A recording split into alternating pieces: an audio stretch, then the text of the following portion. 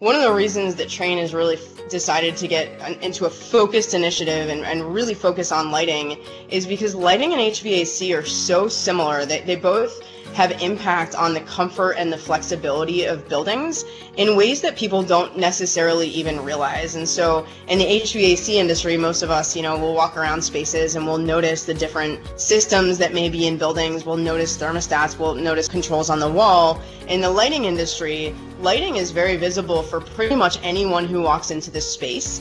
With static lighting, which we used to have, you bought a light and it came with one color temperature and that's all you got and you were stuck with it. And LEDs today have the ability to do so much more than that. And so we're really about to step into the future. So HVAC and lighting combined constitute about 70% of building energy in a non-residential space. When you start to think about the smart building and the smart campus and the smart city of the future, that all really is starting to tie these systems together and intelligently make decisions utilizing that information, sharing that information so that we can do different things.